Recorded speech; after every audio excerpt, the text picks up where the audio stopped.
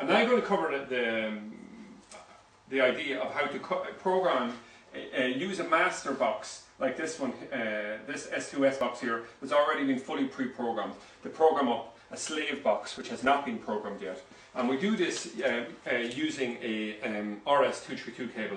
Now this is a far preferable way of programming a box in comparison to using an auto scan, because it's much quicker, number one, and number two is it gives us the channels in exactly the order that we're looking for them.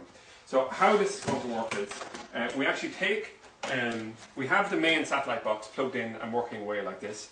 We push in the power lead for the second box, but we leave the power lead off. So if you actually look at the switch on the wall, the power lead is off.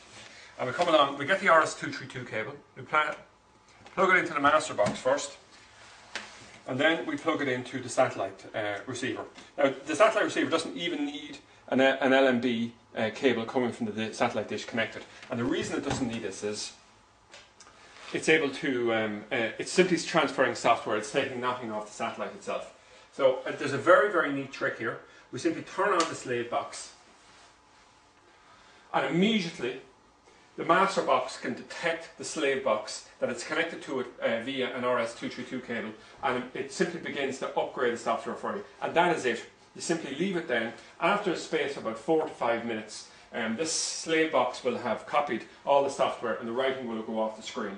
Now at that point what we can do is we can put in a power lead, or put in a satellite lead and connect the SCART lead and check that the box has worked. But you'll find quite quickly, if you're doing a lot of boxes, it always works. It's a very, very good system. It's very, very user friendly. And if you're going to use an RS232 cable to program up various different types of digital satellite receivers using RS232, you'll find that this is the best methodology I have come across to do it, because it's so easy, no buttons push, it's an automatic process. From the second the RS232 cable is connected to the box that's turned on, it immediately starts transferring data.